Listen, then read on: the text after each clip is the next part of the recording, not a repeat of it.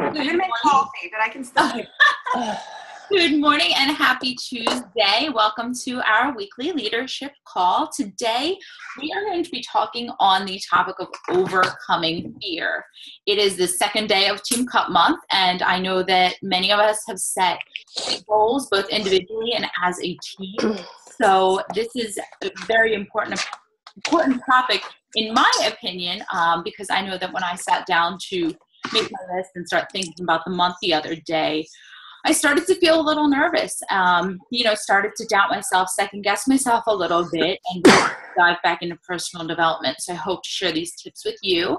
But I'd like to pass it over to Daisy real quick to help get us started with something that she found in her personal development. Okay. So yesterday, can everyone hear me? Yep. Okay. So yesterday and last week, I've been having a really hard time with making friends on Facebook. And I don't know why, because I'm very outgoing and I start and Amanda knows that. But I guess in the back of my head, I'm having the fear of people thinking of me of only sending the friend request because I want to sell them something. And I have to kind of brush that off my shoulders and get over that.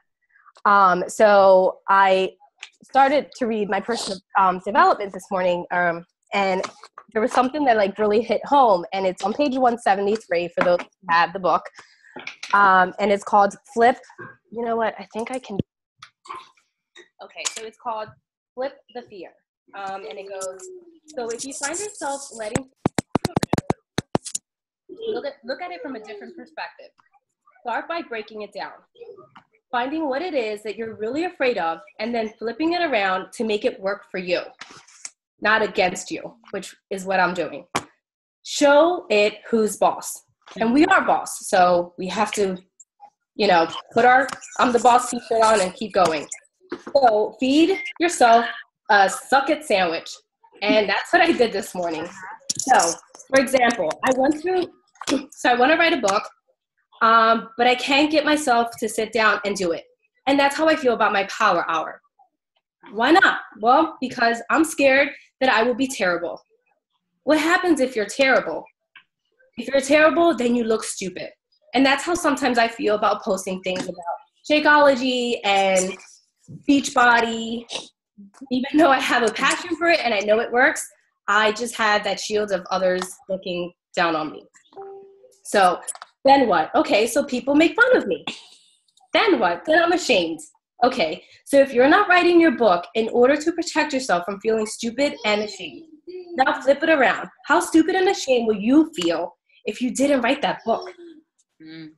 Very. I know, it's a brilliant idea, and we all have big dreams. So your strategy of not writing in order to protect yourself from feeling stupid and ashamed protects you from feeling stupid and ashamed. No, and since you're risking stupid and ashamed, either way, which version is worse? Trying to write it and having it be terrible, or never going for it and living an unlived mediocrity, weepiness, and shame life. So which one do you choose? Break it down so you can really look at it and diffuse what it is about the situation you're scared of. Fear is all about how you choose to look at things. So by sharing your perspective on it, you can let the fear of not doing the thing you're scared of fuel your greatness. And I'm sorry, I'm kind of nervous as I was reading, but I just need, and it's funny how I post about fear, but at the end of the day, I still have it. That ties in so appropriately to what we're getting into today. And I appreciate, your vulnerability and you're pushing through. I mean, I don't know if you had a chance to listen to the National Wake Up Call yet from yesterday, but, she talks about being resilient and vulnerable and sharing those pieces. And you are not alone in what you're feeling. Like I said, I can completely relate. And I know how scary it is. And I had one time where I made a similar comment to Tammy and Michelle and said something like, oh, so-and-so signed, and I'm going to talk about this as we go, but so-and-so signed 2 coaches that we went to school with. It's because I wasn't cool in high school, and that's why they signed with her. And Tam and Michelle were like, no, you know why they signed with her? Because she asked them first, what are you waiting for? What are you afraid of? And it was like a knock in the face, and sometimes we need that reminder. So I thank you for sharing that. I loved that book. And we'll definitely need to read it again. And the next book that you need to read after that is another book that I'm going to reference today, Girl Code. And I've been talking a lot about that too. So thank you. No, thank you.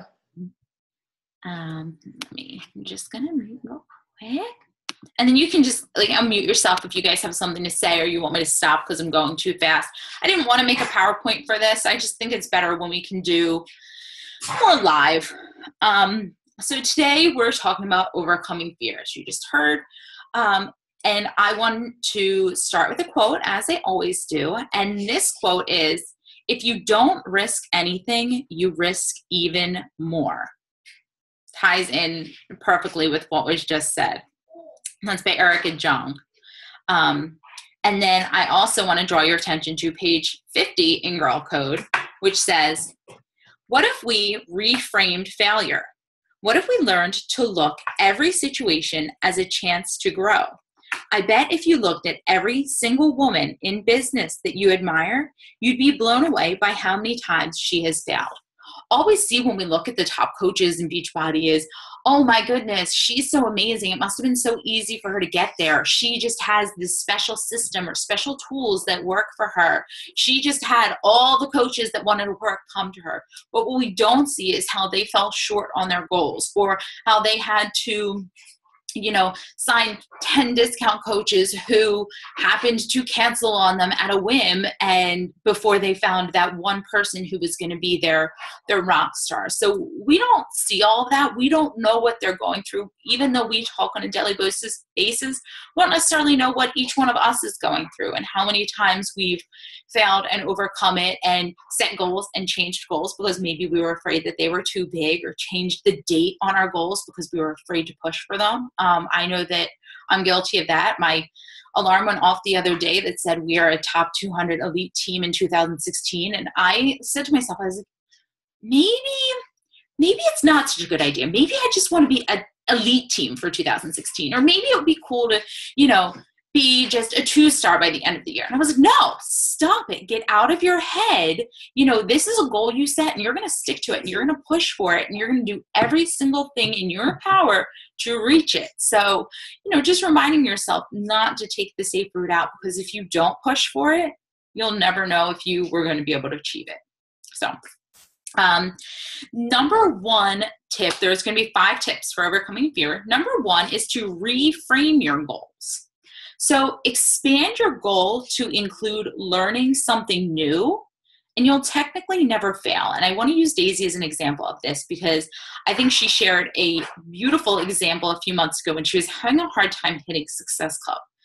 And Daisy told us that month she really tuned in on figuring out what her why was, what was keeping her pushing forward every single day after hearing no, and not getting responses and just feeling so frustrated. So asking herself questions, reconnecting emotionally to that why, I think is a huge thing. So turning it into a learning experience. So what am I going to learn as a result of my goal for 2016? I'm going to learn how to be a better leader.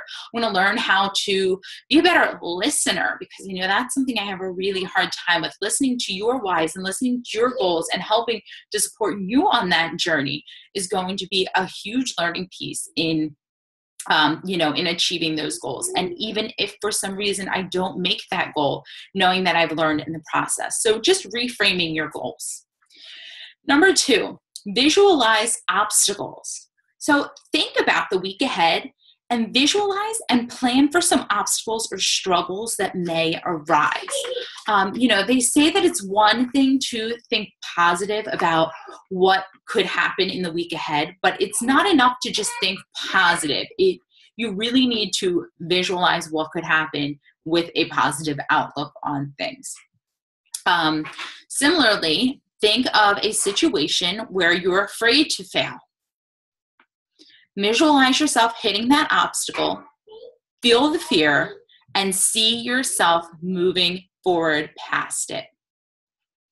Plan how you will overcome the struggle and see yourself succeed despite those obstacles. So for example, it's Team Cup Month. What obstacles might get in the way? I could be busy with Grok. I could need to, I worry about, okay, well, I hit Success Group 10, so I should be adding to my husband's network, or objections I might face, reaching out to new people. My list that I made for this month is a lot of new people that I have been putting off reaching out to. So what obstacles might I face from reaching out to them, or struggles might I face from reaching out to them, and how can I overcome it? So coming up with an action plan. And again, even there, another obstacle struggle, the amount of time that it might take to implement some of the things that we're going to talk about on today's call. So we're listening and getting all this information, but do you have implementation time to put some of these things into action? 3, uncover your story. What self-limiting beliefs do you hold about yourself? And this is the example that I just started sharing in the beginning. Angela and Kelly signed as coaches with Emily because Emily was cool in high school. I will never make it because I'm not cool enough. I tell myself that all the time. What will so-and-so think if I reach out to them? Because we didn't really talk in high school, or we talked for a year in high school, and then we didn't talk anymore because I was in music and they played sports. And, you hold on to things like that, whether you realize it or not, and that can really hold you back in this business. What I can tell you that I have learned is that some of the most random, to use that word, people that I've reached out to from high school have become some of my best friends now. And I absolutely love that after all these years, we're able to put any differences that may have even only been in my head. In high school, I could have been thinking somebody was making fun of me or didn't want to hang out with me, or whatever the case may have been. But being able to put those differences aside and connect now and reconnect and rekindle those friendships. So just remembering that, for the people that do respond to you, you're probably going to be received pretty nicely. Especially if you're coming at it from a genuine standpoint and, leading with a genuine compliment, leading with wanting to, become friendly again and build those relationships. So once you uncover this story, notice that it's just that. It's a story. Can you rewrite it? So an example of being able to rewrite it would be, I'm willing to take risks. I learn from my mistakes and I move on. Number 4, ask 3 questions. 1, what did I learn from this situation? 2, how can I grow as a person from this experience? And 3, what are 3 positive things about this situation? Stick with this exercise even if you feel resistant at first. I know that for me personally, I need to put these questions on an index card next to my desk so that I can refer back to them. A lot of this self-introspective work doesn't come easily to a lot of us. We don't want to think about this stuff. What did I learn from this situation? I'm like, can I look it up in a book? It's just not something we all feel comfortable with. But the more and more you do it, the more and more you learn about yourself and your abilities and your fears and your self-limiting beliefs.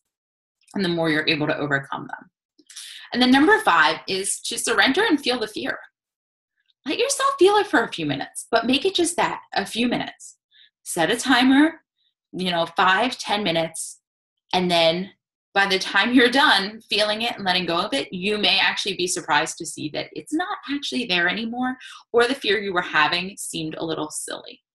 In terms of power hour or worrying about reaching out to somebody who might just think you're selling them something, Leslie said something to me the other day, and it makes perfect sense. She was upset with me. She was mad at me that I didn't reach out to her about coaching. Leslie had to reach out to me about coaching because I had a preconceived notion that she wouldn't want to do that. It's like, she can do her Shakeology. She's doing her diet. She's doing great. She does, Why? Why did I think that? Why didn't I want to ask her? Was it because we're related? Like, I don't know why I didn't ask. I don't know what it was at this point. What did I learn from that? Ask everyone. The 2 girls who signed up with a girl I went to high school with. What did I learn from that? Ask everyone, because if you don't, somebody else will. So let yourself feel it. Know that it's a natural feeling to fear it, and move past that, because once you step outside of your comfort zone, you break past that fear, that's when you're going to achieve the goals you have set for yourself. In case you are looking for a reference for where I got all of that from, I got it from a Forbes magazine article online from October 30th, 2014.